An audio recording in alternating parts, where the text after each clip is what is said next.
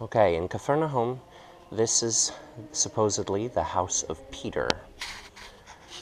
Jesus came here to stay with Peter for a while and did some healing miracles. The story of the man being lowered through the roof of the house in Mark supposedly was here in Peter's home. In the first century, around the time of Jesus, there was just a square house of volcanic rock. You can kind of see that darker gray rock there toward the center, which was supposedly the original home.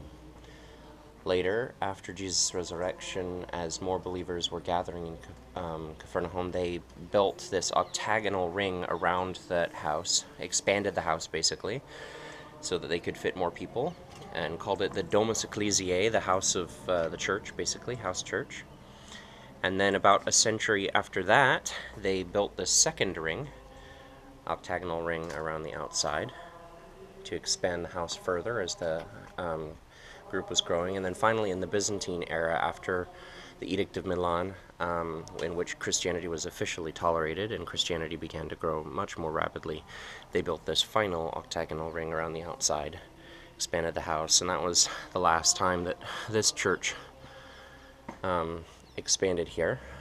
Up above it, they have built a modern church to protect the ruins, which has a glass floor through which you can see the house of St. Peter right under the center of the church.